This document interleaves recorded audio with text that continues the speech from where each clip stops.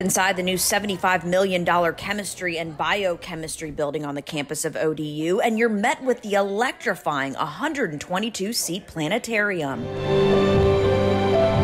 The 48-foot dome is the second largest in the state, also doubling as a lecture room. The Digistar laser system that's in there is one of the top in the country.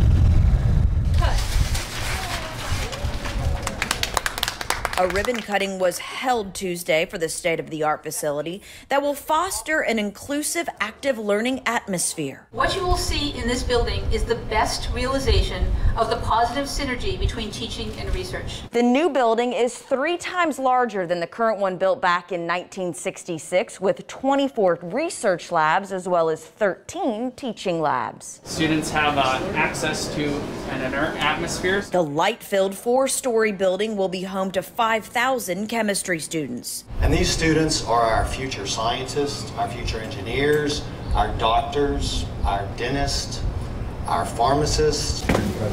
At 40%, ODU graduates the second highest rate of students in STEM among doctoral institutions in the Commonwealth. At Old Dominion University, we give every single student who enters chemistry and biochemistry the opportunity to research all 4 years.